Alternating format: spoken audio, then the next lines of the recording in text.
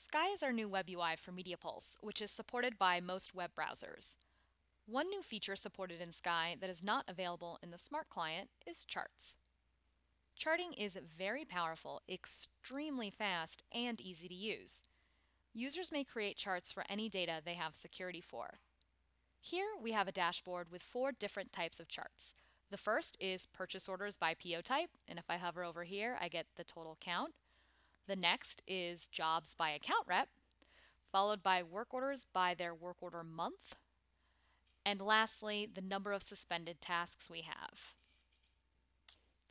Let's take a closer look at the work orders by month. There are a lot of really nice features here.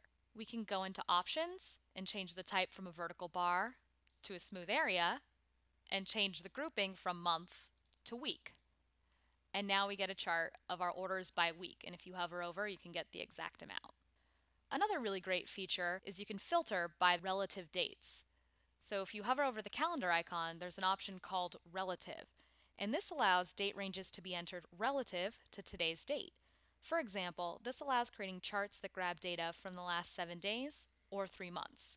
Additionally, you can add a series. So I'm going to go back and change this to a vertical bar and make this by month and add a series by account rep.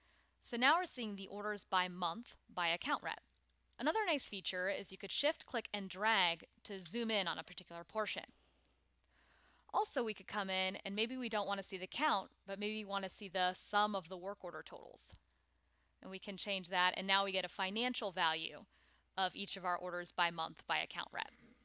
You can also click on account rep's name to remove them, or click to add them back. As you can see, there are lots of ways you can manipulate charts.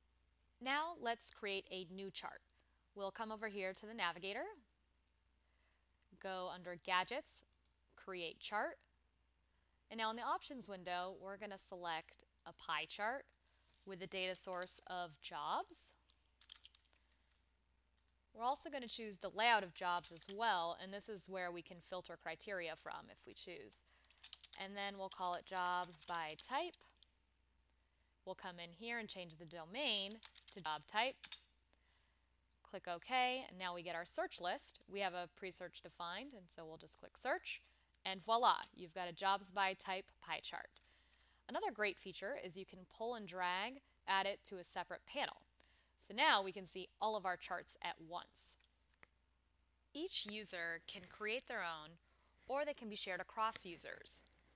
You can mix and match charts with list blocks or maintenance documents. As you can see, the sky's the limit with charts.